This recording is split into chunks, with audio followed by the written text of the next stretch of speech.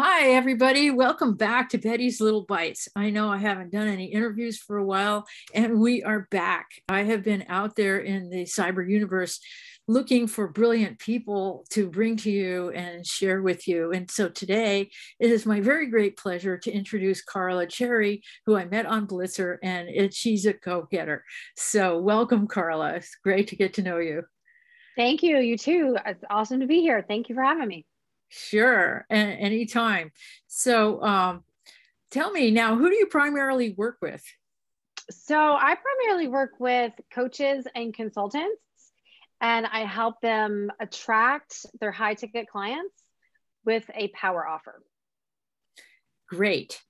And what do your clients need that they don't know that they need? So a lot of times clients come to me and they think that they need marketing, and which may be true, but most of the time it's a sales issue. So I really dig in there with them in terms of trying to figure out what their power offer is. And once we do that, we lay out their customer journey. We lay out everything in terms of how to make a sale and how to make it easy and how to guide the client to the sale. So when someone feels guided, they feel safe with you. And instead of trying to sell to them, you're really guiding them through a transformation. Yeah, excellent. Really, that's real relationship marketing, being with the client where they are. Mm-hmm. And so what are a few things that clients get that they weren't expecting to get? So what's interesting is, they're getting a ton of tactical stuff. But what they don't know that they really need is they need confidence, right? So in the tactical realm, we're dealing with messaging, we're dealing with sales psychology. We're really niching down and figuring out exactly who your target is. So in order to have a power offer, you really have to be brave and niche down and help one specific type of person get one specific solution, and then you just add value to that solution, and that's what makes it a power offer. It has to be irresistible to the point where they would just be silly not to call you, because you're solving that problem so well, right? And it's such a specific problem to a specific type of person. So there's not broad, it's not this menu of, hey, I've got all these things that I could do for you. It's really, you have this very specific problem and I'm going to solve it and we're going to knock it out of the park. So what happens is we really get into the messaging and we get into the sales psychology of that person. We want to create a transformation essentially for that target.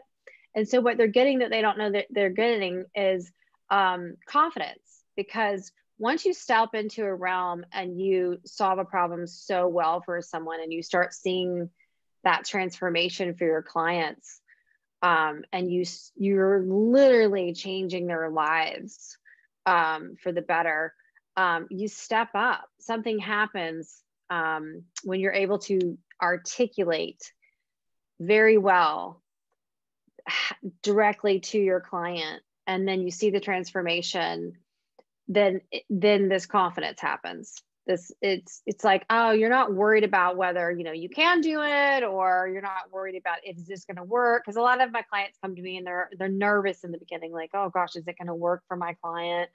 Most of them are, they're coaches and consultants, and you're really getting a PhD. We're studying our clients. We're trying to figure out how to make the experience the best possible experience, and also how to solve their problem in the best way possible. And so they get confident. They get super, super confident. And when you're confident, you attract clients. So it all goes, it's kind of a cyclical thing.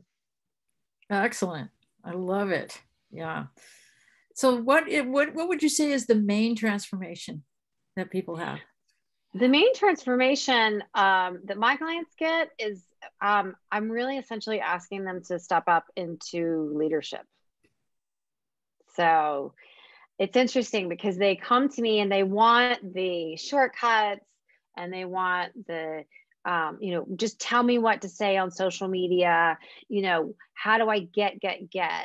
And what we're really doing is we're up leveling ourselves, and they're becoming leaders in their fields, right? So it's not just oh, I'm trying to get clients anymore. It's having the courage and putting in the time and the consistency, and having the ability to think larger and to really step up and to be a leader in your field. And that's what they walk away with, and that's what I get excited about, watching that transformation. Yeah. Oh, that's so excellent. I love that, because that Thank you. is really the name of the game, is to understand well enough who you are and what you have to offer, that you can step into that leadership role and be who you were really meant to be. So wonderful. So Yeah. now I'm going to go into, tell me something. Well, first of all, tell me, what are you promoting right now, and how do people reach you? Sure. So I teach a course on all of this. It's your power offer course. And how to reach me is carlacherry.co, and cherry spelled just like the fruit, and Carla's with a C. So carlacherry.co/about. And there's a button on there where you can check out, lots of case studies and people that have gone through my course, and also a way to apply to be a client. I don't take on everybody. It has to be a good fit, because I pour a lot into my clients, and I want to make sure that they're at the right place for me. So that's how to get in touch with me. And I offer a power offer audit on the phone. So no matter what, if we work together or not, I'm going to give high level feedback on what your current offer is and how to make it better, how to make it more of a power offer. And I'll give you a couple examples. I wanted to tell you a couple examples of a power offer. So for example, I had a client that was a financial, he's in finance. And so he said, oh, I'm tired of working with New York Life. I'm tired of pushing Wall Street products. He's a financial advisor. I want to, create something on my own. And I'm really tired of all the rules. There's so many rules and regulations. And so what we created for him was, one way to do a power offer is, where is there a gap? Who is not being served? And in particular for him, we went with senior women whose husbands were older and may have passed away or going to pass away. And the women had never touched a checkbook. So it's a very specific type of person. Right. And the offer was geared everything, sales psychology. You have to be very gentle. You have to, be able to break it down. Mm-hmm. And also look at very specific types of products. Obviously they don't need life insurance. They need to deal, like refinancing, things like that. So long-term healthcare, things like that. So we created the offer specifically around that. It's around them. Another example would be, I had a woman who was a video production. She was in video production. She offered videos. She did video work for people. And so she used to say, like, hey, video can make your business better. You should do video, use video. And nobody was biting. Right. So we changed it from that to how, making killer testimonial videos coupled with a software that got them to the front page of Google. Nice. So that's the difference. And then I'll give you one more. I had a doctor who was in functional medicine, and COVID hit, and she said, oh my gosh, everybody, you need to boost your immune system. Why aren't people coming in? And they just, she was trying to push this boulder uphill to get people to be interested in their own health, and they weren't. And you're not going to change people's minds. If they're not interested in their own health, you're not going to get them to. So I said, you're in Beverly Hills. What can we do? What would people run through a fire for? Facelift with needles. She did acupuncture. So she could give a facelift type of results without the scalpel, just using acupuncture. And, people were coming in droves. And now, hey, now they're in your chair. Now my elbow hurts. I've got this thing. Now you've got a client for life. So right. Instead of trying to talk somebody into being interested in their health, you are, doing something that they really, really want. So that's the couple examples. Really, yeah, well thought out too. Yeah, feeling the need And then that same person, as you pointed out in the last example, they have other needs that they're going to want to explore once they start realizing that you actually can help them. Cool. Absolutely.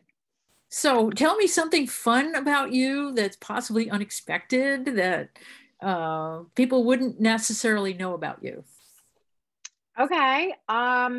Well, I just recently moved to Charleston, South Carolina from LA. I was in LA for 13 years, working in television. I'll tell you two things. I used to executive produce a show that Larry King hosted.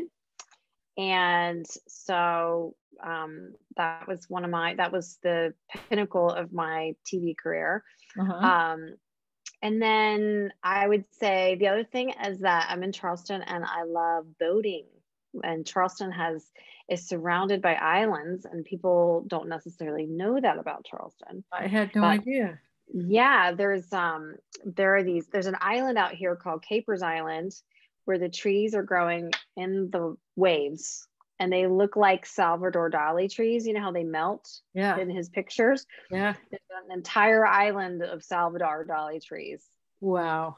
Go to on a boat out here. So yeah, if you look up at the coast and you zoom in, you'll see all these teeny little islands. So we just get to get on a boat and go explore. So that's something that people may not know.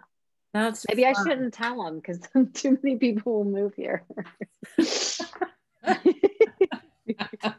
Yeah, you want it. Yeah, I know what you mean. The locals would like to keep that for themselves. I understand. Believe me, living in Monterey County, I understand that feeling completely. Yeah. Well, great. It's been really fun interviewing you, and thanks for coming on. I'm really looking forward to getting to know you more. And we'll speak again soon, I'm sure. Take care. Okay. All right. Thank you so much for having me. I appreciate it. It was fun talking to you. Absolutely. What a blast. All right. Okay. Bye. Bye.